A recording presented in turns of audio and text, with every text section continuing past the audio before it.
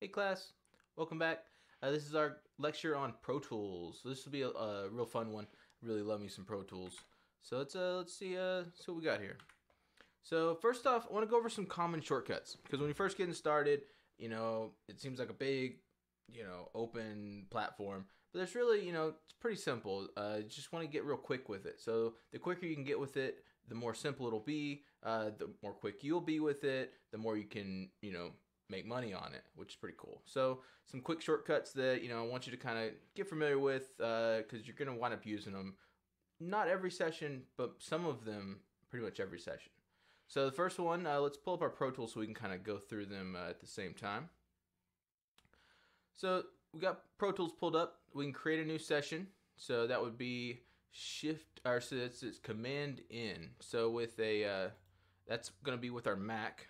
So if we have a Mac, we're going to use Command N to create a new session. So it's, with a PC, we're going to use Control N. Let's see. So when we do that, it's going to allow us to create a new session.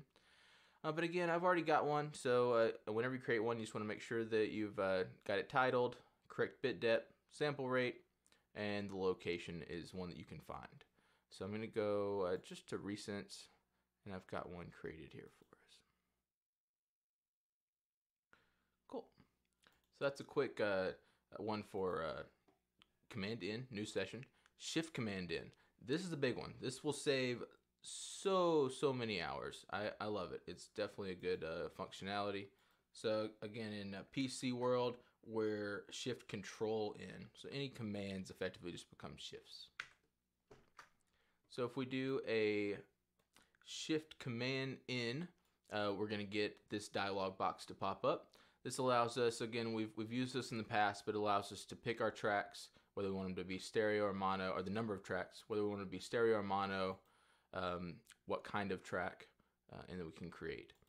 However, for this particular lecture, I'd like to do what we call import. So let's do some of that. That's a Shift Command I. That's where we're not going to be recording it. We're going to use something that's already been recorded.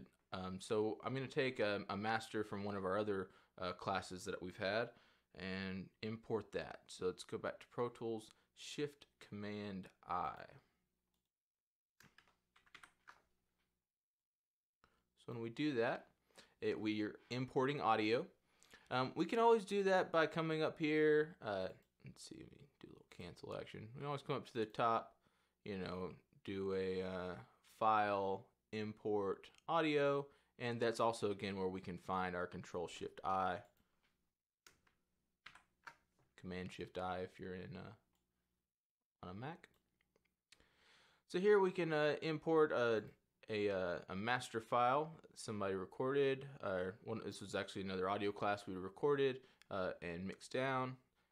Because this has been recorded and mixed down into 16-bit 44.1, in our particular session is 24-bit 48 cycles per second, or 1,000 cycles per second. I'm going to convert the clip. I'm not just going to add the clip, I want to convert it because I want it to be in the right format for our session. So we'll convert that clip, and then done. I'm going to tell it I want it to save in my audio files associated with my session. So I'll click yes, use current folder. Then processes that audio. Takes just a little while, but not too much. We're just converting again that 16-bit to 24-bit, 44.1 thousand cycles per second to 48,000 cycles per second.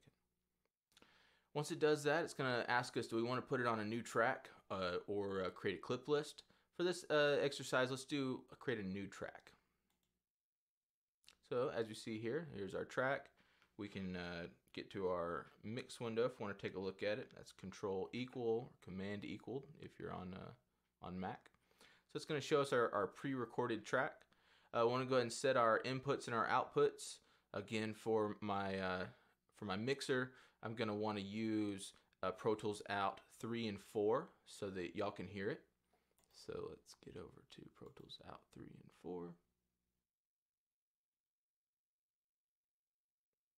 Record will start us at the beginning, so if I press record, it'll take my spacebar to the beginning if I'm not already there. It's just as an example, spacebar or enter or return allows us to go to the beginning.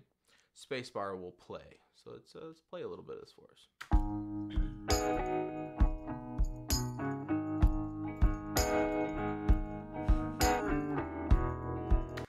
Cool. So we're getting audio through. Let's go back to our slideshow. Let's see what else we got in here. Command E. So this is a big one. You're gonna wind up using this quite a bit. I really like Command E. Just makes for quick, simple edits. I like to think of E for edit. It's making a cut, but you know it creates an edit point. So that's how I'm able to remember that. Command E or Control E for the PC users. So let's zoom in and out. I'll get to our zoom function here in just a little bit. It's command brackets. But what we can do is we can come in and find a particular section. You know, if we wanted to create an edit point, let's just press play here and find a good edit point.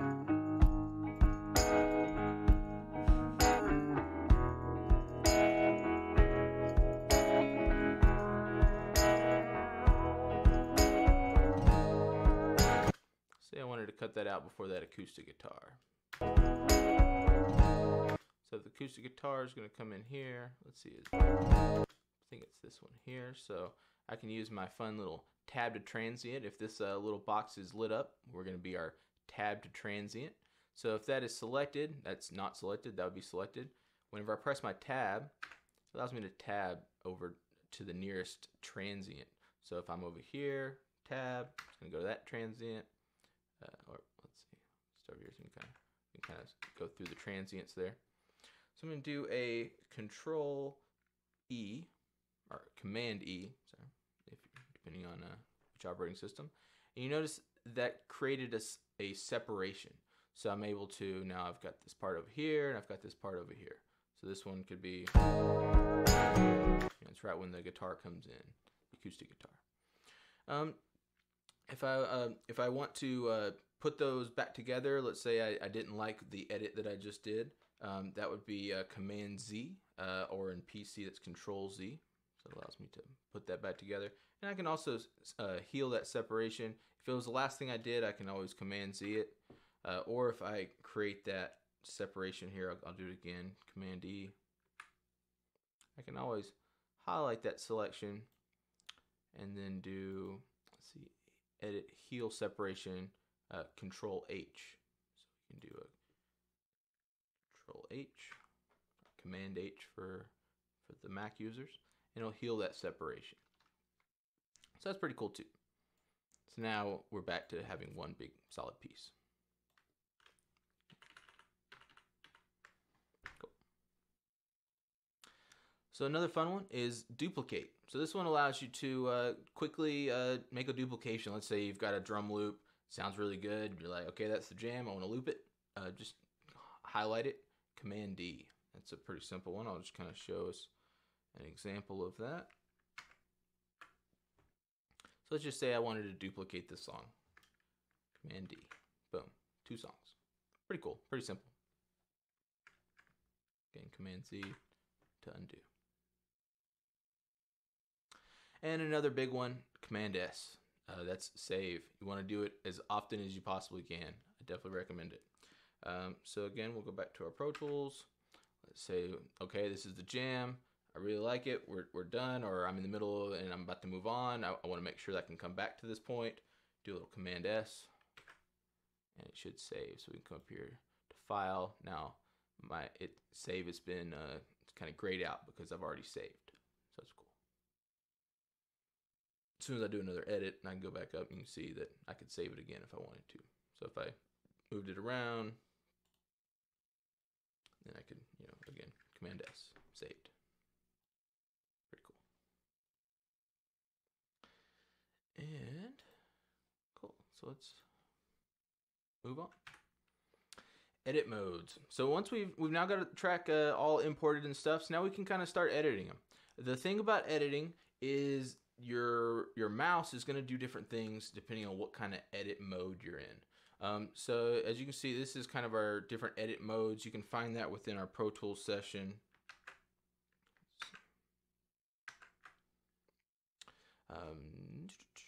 right in, oh, kind of hidden behind my face here. Just right in here. This allows us to select between our different modes.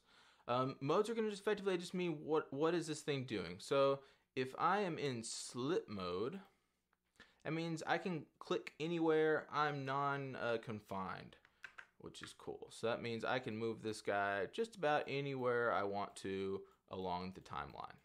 If I zoom in, kind of see those these little grid marks. They don't matter. I can click, anywhere in the middle. I can get them lined up at the front of one. I can do whatever I want, anywhere I want. That's slip mode. The next one's going to be shuffle. What it does is it pushes all the way to the front of a region. This one's great for radio, things where you need to get rid of any silence. So I really like that one. So let me just kind of show you an example of that. Let's just say we, chop this thing up somewhere. Again, Command E, create a separation. If I am in slip mode, shuffle, I got to put it wherever I wanted. If I was in shuffle mode and I got to move this thing around, let's see, let me create a new track so they can shift from track to track. That's where it really takes place, starts taking shape. Let's see, Shift Command in. We'll create again, when we Shift Command in, that pops up our dialog box. That is going to be a stereo audio track, create. So if I move him down here, he's going to notice he's going to move to the front.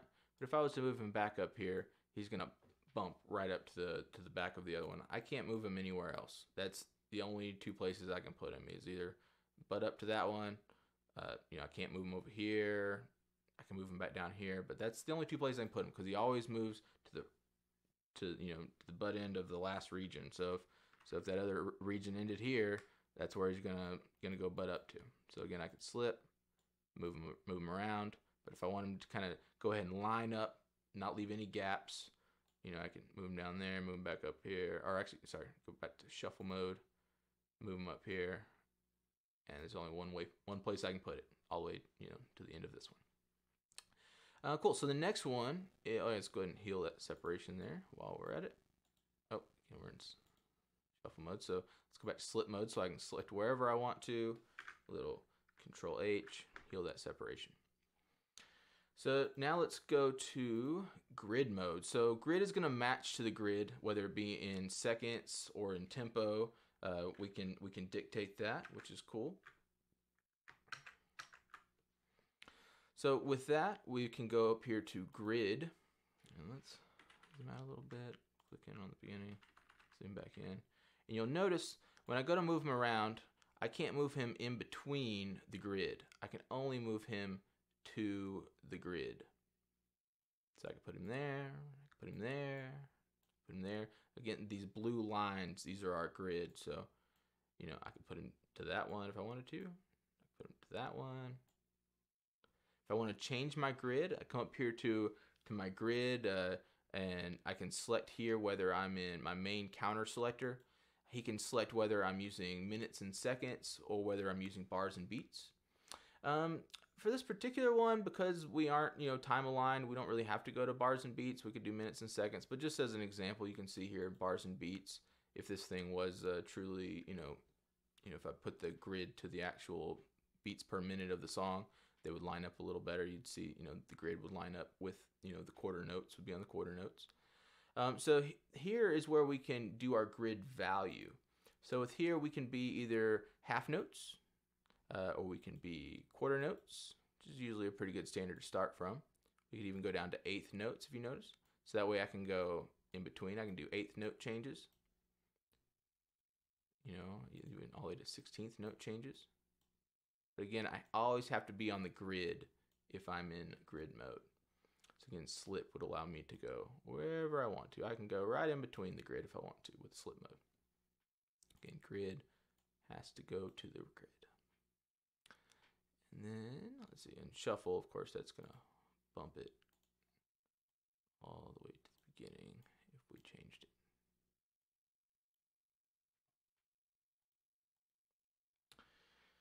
Then let's see what else we got. We've got spot, I believe. Yes, spot. Spot is going to place the sound beginning at a specific time. So that's a good one for, let's say you've got a director and he tells you that he wants the gunshot to happen at exactly minute 2. So you'd load your gun sound, you'd import your gun sound, and then you would go to spot mode. You'd go to move this guy around, and as soon as you go to move him, all of a sudden this spot dialogue little window pops open. So what that does, it allows you to select whether it be time code, minutes and seconds. Again, if your director told you wanted it to start exactly two minutes in, he wanted this song to begin. So we could select start time 2 minutes, okay, and we'll notice that exactly 2 minutes in, that's when our song starts. So that's a cool one too. Again, that's good for if a director, a lot of times they will just write out what sound they want and what time they want it. It might not be the exact time, but it's, real close. So you just drag and drop, load them in, use that spot mode to go exactly where you need them to go. And then you can kind of tweak them to get them just right, which is cool. Be a little more creative. Cool. So it's another fun thing is our tilde key. That's this little guy. You can usually find him just below your escape on your keypad, just above tab. So if I'm back over in my Pro Tools, if I use the little tilde, you notice I'm going through my different modes here. Just a quick, simple way of going through your modes. Cool. Tools. So now that we've established that, obviously the mouse can do different things based on what edit mode we're in, your mouse can also do different things depending on what tool you have chosen. So let's kind of start with that. Here is where you can kind of see your tools. So if I go back to Pro Tools, you'll notice that we have our tools located in this section here. So usually I like to use what they call the multi-tool. That's where if you click in on this area right here, this little gray box on the outside of these 3 items here, you get what they call the multi-tool. The multi-tool is pretty cool because he's going to be the selector, the grabber, the trimmer tool, and the fade tool, and a crossfade all in one, which is pretty cool. The selector, so what I mean by that is depending on where you're at on the track, you're going to be doing different things. So let's just come here. I've got my multi-tool selected, so that would be just my selector tool, that's just my grabber tool, that's just my trim tool. This is my multi-tool. So this is going to allow me to do a lot of fun stuff at one time. So with that, we've got this little kind of eye here. This is our selector tool. He just allows us to make a selection. So if I was just the selector tool, I could come here, make a selection. It's good for picking, a spot in time, just making a selection. If I wanted to do an edit, I can select in there, tab to wherever I need to, do my Command E, do my, my edit wherever I need to. So selectors are pretty cool. The other thing you've got is your grabber. Your grabber is going to allow you to grab and move around. And then you've got your trim tool. The trim tool allows you to non-destructively trim. So I could trim that bit out, and then you're like, oh, you know what? Like back in the day, that'd be on the cutting room floor. Well, nowadays we're non-destructive, so we can pull that right back, and I've got the whole song again. So that stuff is just kind of living in this little area over here. But either way, we'll get to that. So our trim tool, we can trim the beginning, we can trim out the end. Cool, but again, I really like the multi-tool because check this out. With the multi-tool, depending on where you're at in location, I could be my selector tool, making selections, my grabber tool, where I can move stuff around. I can go to the corners, or the edges, and become my trimmer tool, so I can trim in and out both sides. But it also adds this functionality. We've got a fade in tool, neat. You can double click on that and it pops up a dialog box. You can adjust your fades accordingly, however you need to. It's pretty fun. You can always go and delete your fades just by clicking on them, delete. We've got fade outs. So we can do a fade out. Again, double click. It's going to open the dialog box. See our fade out. We can adjust that as necessary. And again, if we don't want it, we can always delete it. Cool. So that's our multi-tool. Really love the multi-tool. Let's see what else is in here. Some crossfades. So check this out. If we were to have, let's say we've got this track and we want a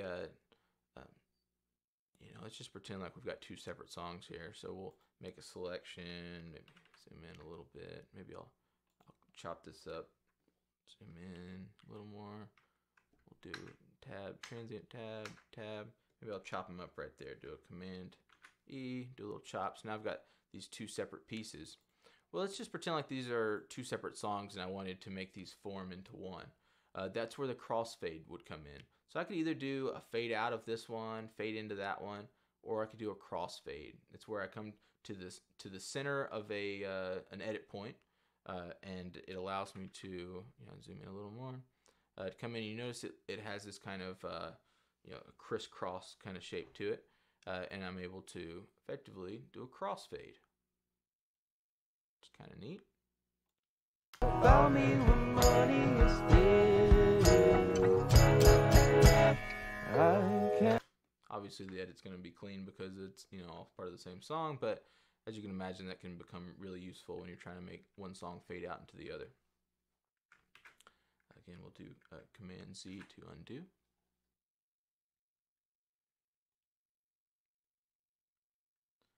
And we've got the escape that allows us to cycle through the tools.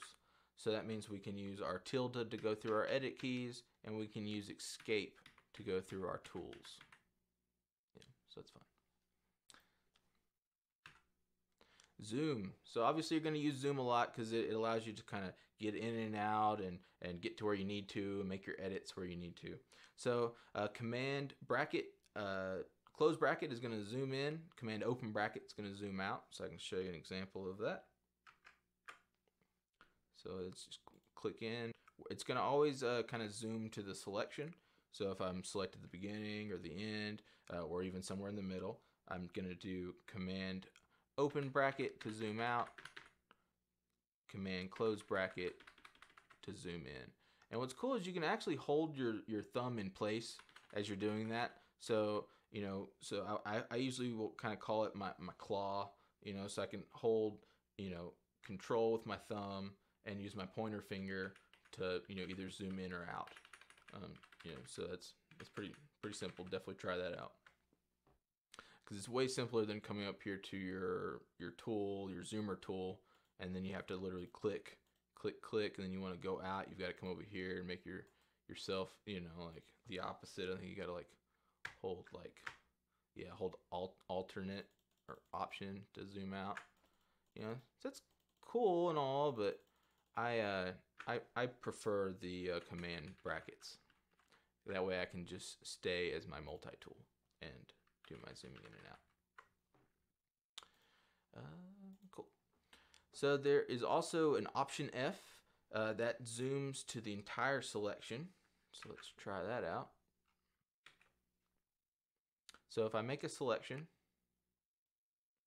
option F, it's going to zoom in just to that selection. I can also zoom to the entire session, which is option A or alternate A if you're in the Windows, and it's going to zoom to the entire selection. Which is cool too. That's for let's just say for whatever reason you got something living down here, minute 10, you do a little alt A, and then you can tell if you got something living back there, and you can kind of go delete it if you need to.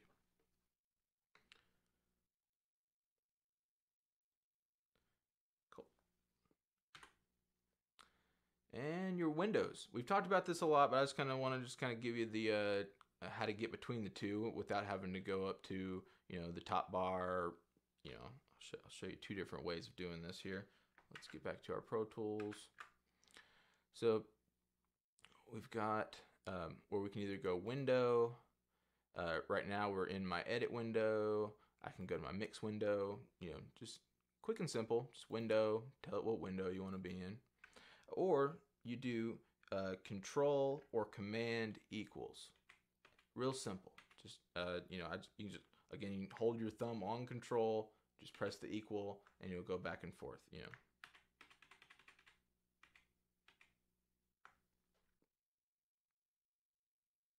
And again, this is our window for doing our editing. This would be, again, command equal. This would be for doing our mixing, where we've got our faders and we've got effects and different things we can add on there.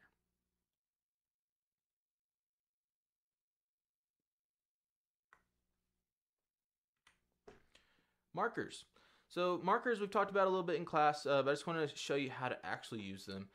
So what they do is they allow you to locate a section with ease and allow you to differentiate the different parts and sections. Ultimately, to create one, you just click the little plus on the marker track and it adds markers. Pretty simple. So we'll show you that real quickly.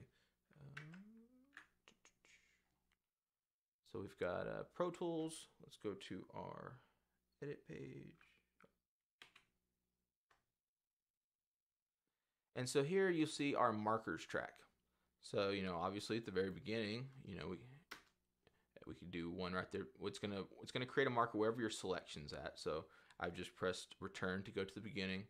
Press the plus.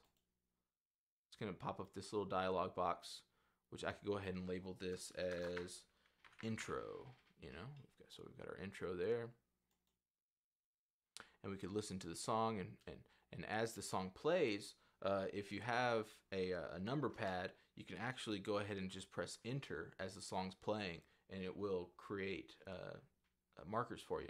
So I can just kind of show you that as an example, like right here before the pre-chorus. They never called or even pretend, worried about me when money is dead. I can't afford to fall in love. No, I can't afford to fall in love. Excuses, excuses. Yeah, I've got plenty of excuses, excuses. Too far, too far.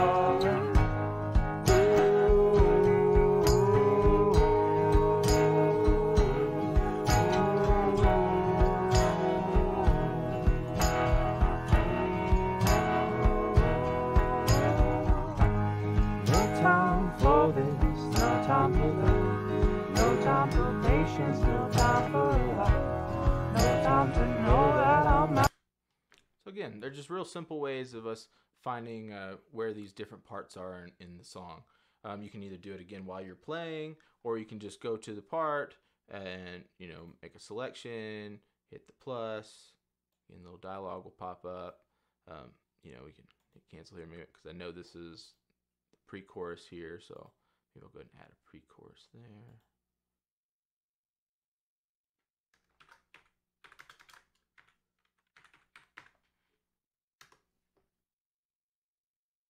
Cool. And then we can easily get in and out of our parts. It's a lot of fun. A quick shortcut on that, you can always click in on it. It will tell us which number of which memory marker we're using. So with that, we can always do a quick, let's say I want to go to number 2. I do period, 2, period. All of a sudden, it'll automatically go to my pre-chorus. Chorus is number 3, so I do period, 3, period. It goes straight to my chorus. Go to my verse, period, 4, period. Goes to my verse. So again, those definitely come in handy. Well, awesome, guys. I really hope y'all enjoyed this week's lectures. Please let me know if y'all have any questions. And again, I look forward to seeing y'all soon. And thanks again.